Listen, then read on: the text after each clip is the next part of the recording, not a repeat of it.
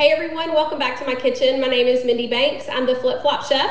Today I want to show you how to make one of my family's favorite desserts. It's super quick and easy. It's called chess cake. One of my customers gave me her recipe years ago and I have made it hundreds of times probably since then. I appreciate you guys tuning in today. Please like and share my videos. Let me know if you're watching live or the replay and where you're watching from. And please join my recipe group. You'll be able to find this recipe and thousands more at theflipflopchef.com. So let's go ahead and get started. So chess cake is kind of like ooey gooey butter cake if you guys follow Paula Deen. It's basically the same thing, but the recipe that was given to me was called chess cake and I've just called it that ever since. So I've got everything prepped out. We're gonna put this together really quickly and then it'll bake at about 350 for 40 to 45 minutes until the top is nice and golden brown. So that part you're not gonna see, but I do have pictures of the finished product in my recipe group where I've shared before, and I'll be sure to share the recipe as well. So let's go ahead and get started. I've got my classic batter bowl here, and in here I have 1 stick of butter that I've already melted. We're gonna mix just a couple of things with this. We're gonna take a white cake mix. You can use any brand.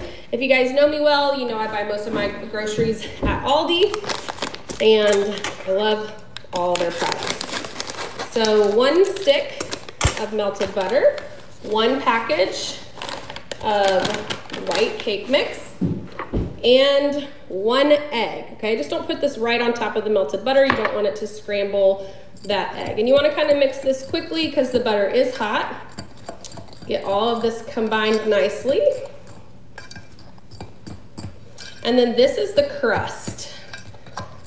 And using a fork seems to be the best way and the fastest way to do this. You could certainly use your beaters on your Flex Plus, which I'm going to show you in a second, but we're going to use that on the cream cheese mixture that's going to go right on the top.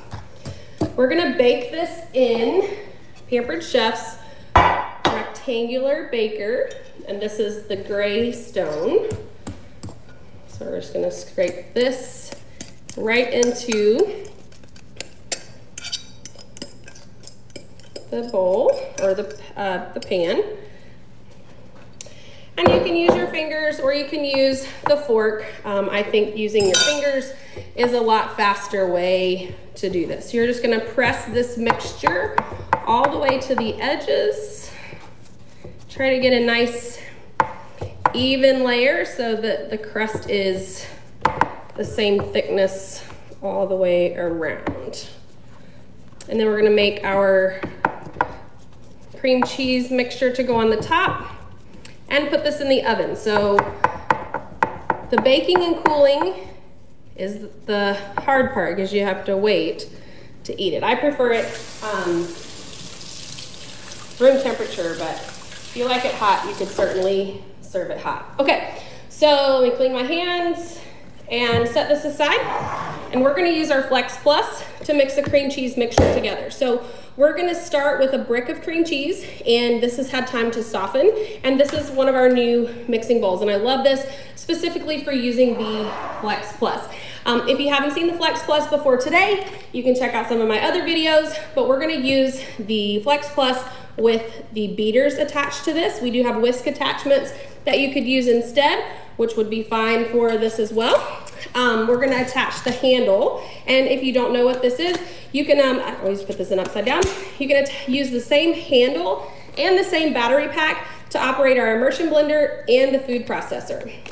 So I'm gonna stick this on there and press the safety button that's underneath the battery right here, and then we're going to turn this on, and you can see how nicely you can whip this together. So I want to get this nice and soft.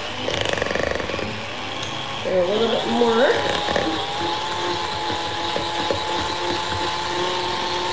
I'm going to turn it down to low. Whoops, I turned it all the way off. Add our eggs, so 3 eggs in there. And then gently mix these back in. And you want to get a nice smooth mixture if possible. Sometimes you get clumps. As you add in the powdered sugar, you'll be able to get that out. Increase the speed.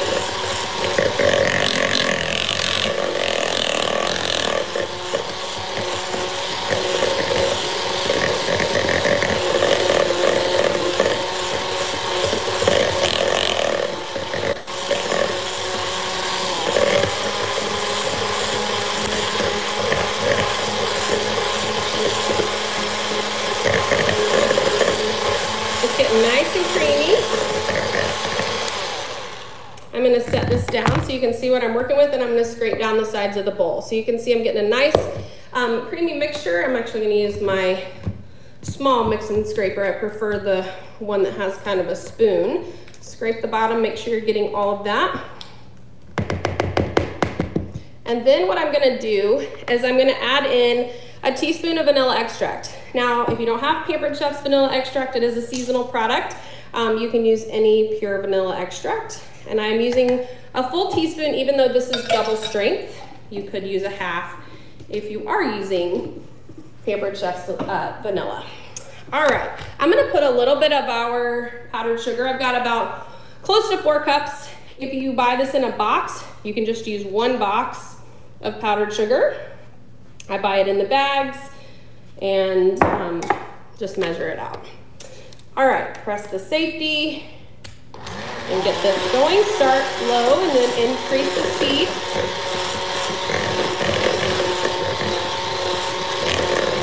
Oh, it's looking so good. I'm gonna pour more of this in. I love that this new bowl has a no-skid gripper.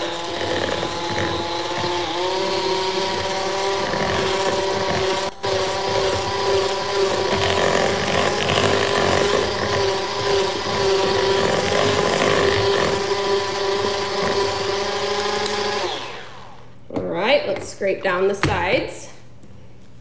And you would do the same thing if you were using a stand mixer. You want to make sure you scrape down the sides so you get everything incorporated. And then I'm going to give it another blend, and then we'll put it on top, and that's all we have to do. You guys are going to love this.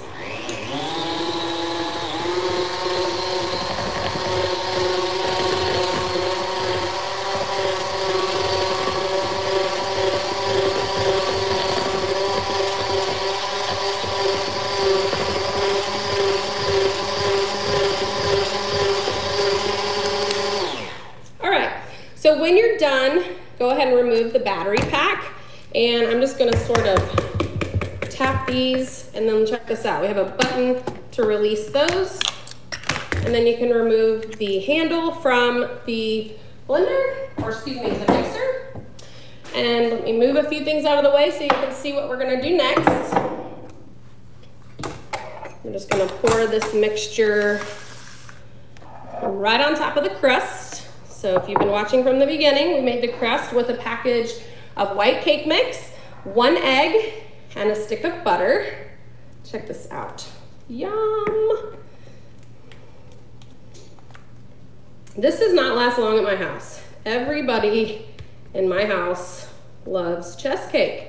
And if you're one of my close friends, I know you're drooling while you're watching this because you have had chess cake before as well. All right, just spread this to the edges like so.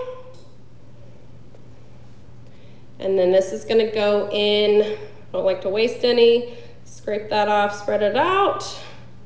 Go in the oven, 350 for 40 to 45 minutes.